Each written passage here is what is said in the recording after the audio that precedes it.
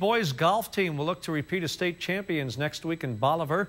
KOMUH's Brian Bondis caught up with a pair of Bruins trying to make that happen. Will Echelmeiers is an all-state returning senior for the Rockbridge golf team. He's looking to lead the charge for another state championship. I think if I play well, I have a good shot, but that's all I'm really worried about is I just want to play well. That's what I've been trying to do all year, and it's worked out, so why go away from the plan?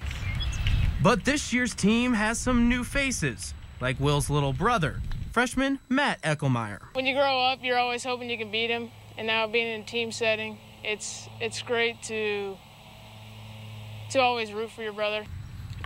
And now that they are almost grown, the tides are starting to turn. He beat me multiple times, so it's not a surprise if Matt comes close or beats me, even how short he hits it. Oh, I made it? Will and Matt finished 1-2 for Rockbridge in sectionals this year. Will came in first and Matt 7th.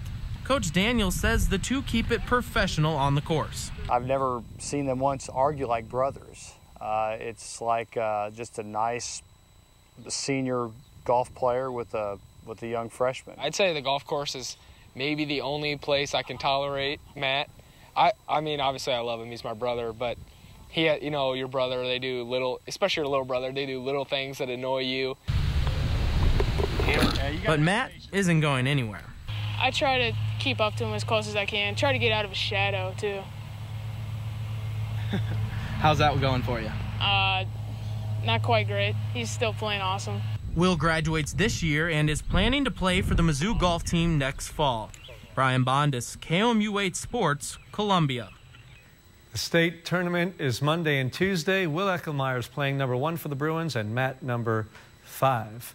And their dad, Jeff, and mom Ann ought to be